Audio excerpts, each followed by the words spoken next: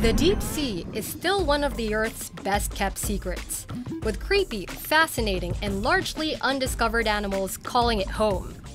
But did you know that there are also unassuming treasures hidden at the bottom of the sea? Lying around on the seabed 4 kilometers below the surface are a bunch of rocky nodules. They definitely don't look spectacular, but they're pretty valuable. These clumps, that kind of just look like ordinary rocks at first sight, are called polymetallic or manganese nodules, and they could save the future of electric mobility. But harvesting them could also destroy ecosystems deep down in the ocean, one of the few places left untouched on Earth. So what are these precious rocks, and should we bring them up to the surface? Cobalt, copper, and nickel are metals you might not even think about in daily life. And while it might seem like these common metals are all around us, they're actually much rarer than you might think. We rely on them for batteries, smartphones, laptops, electric cars, photovoltaic systems, and other types of power storage. The extractable amount of copper, cobalt, and nickel is very limited. Some of these resources might soon be exhausted. This is especially the case with cobalt. The worldwide demand for it is estimated to double by 2026. Most of the cobalt reserves are based in Congo and Australia, and they're often mined under very bad working conditions. And this is where the polymetallic nodules from the seabed come back into play. Yeah. According to estimates, they contain around 270 million tons of nickel, 230 million tons of copper, and 50 million tons of cobalt.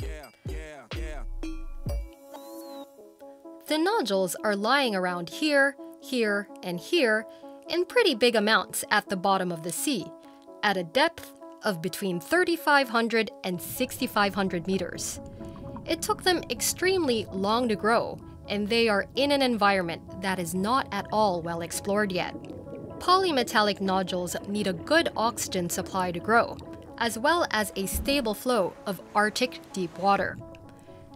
How exactly those nodules grow is a pretty complex process, but to put it really simply, it starts with very small organic particles like shell splinters or parts of shark teeth.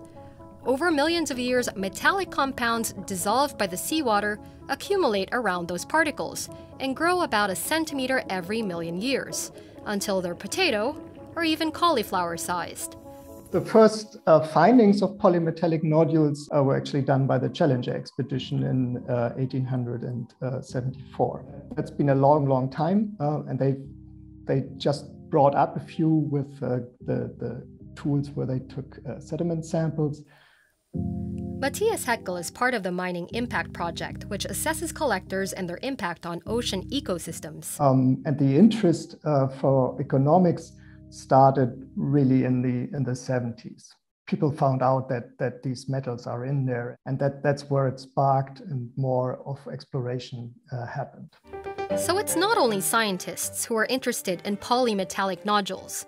A lot of companies are just waiting to explore and to use them for their battery-powered products. Deep-sea mining advocates say getting the nodules out of the sea is more sustainable than onshore mining. For the nodules, no forests need to be cut down, and no mining galleries have to be built. There would be no child labor and no toxic fumes. Instead, one could just fish the handy nodules from the seabed, theoretically. But one of the problems engineers are facing is the high pressure deep down in the sea. No machines have been able to harvest the nodules on the seabed in a commercial way, yet. Right now, they're testing machines that look a little bit like vacuum cleaners. Different companies, national agencies, and associations are exploring how to exploit these polymetallic nodules by building prototypes of machines that might be able and allowed to harvest them in the future. The Belgian Deme Group, for example, developed another collector in 2021 and has already started testing it. We requested an interview, but received no answer. The biggest concern is the impact this technology can have on marine wildlife, because it's not just picking up nodules when it vacuums the seabed. So who makes the rules that govern the deep sea? It's a UN organization called the International Seabed Authority. In 1994, the EU and 167 countries signed a multilateral agreement that regulates deep-sea mining. It's based on the Convention on the Law of the Sea, which says that a country can only exploit an area within 200 nautical miles of its coast. It underlines that the world's oceans are humankind's common heritage. So far, the Seabed Authority has given out 31 licenses for deep-sea mining, 19 of them specifically for mining polymetallic nodules. The license holders pay a fee of $500,000 to the UN authority to explore deep-sea mining in a certain area. Countries, but also associations, agencies, and private applicants can apply for such an exploration license. The Indian, South Korean, and Polish governments, as well as Chinese and UK associations, are among the license holders. Tanya Stratman is another researcher working on polymetallic nodules. She and her team have discovered that the nodules play an important role for the seabed fauna. We saw that a lot of these manganese nodules have associated fauna. So you have glass sponges that look a little bit like, for example, tulips. So you have long stalks, and then you have the main body on top, and they really grow attached to these nodules, and they can host a variety of species. So here is the dilemma.